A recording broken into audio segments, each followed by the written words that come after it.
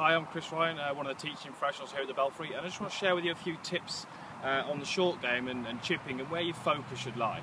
So when we're on the practice area, okay, as we are here now, if you work in any technical changes, maybe you're trying to work on your setup or the tempo or the backswing and that kind of thing, then your focus should be the area that you're standing in. So I would stand here and my focus would be on what I'm trying to do with the club. Am I trying to keep it this side of my hands? Am I trying to set up a wrist hinge? Whatever I'm trying to do, that's my focus. And what I want to try and do is set up a station where I can practice that. Okay? Now, the difference with the golf course is when we go onto the golf course, our focus wants to be more out here. Okay?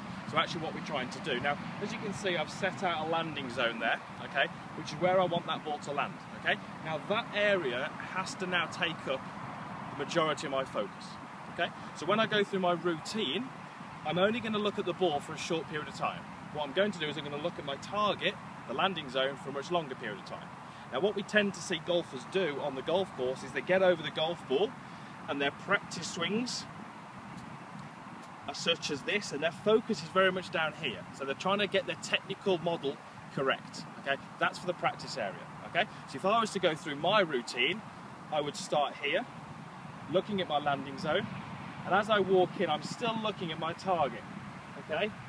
Set myself up, and I'm going to have some practice swings, still looking at that target, okay? So at this stage, I've probably looked at the golf ball for a millisecond, okay? I haven't really looked at it for too long. What I then do is walk in, set myself up, again look at my target, back at the ball, and hit the shot, okay?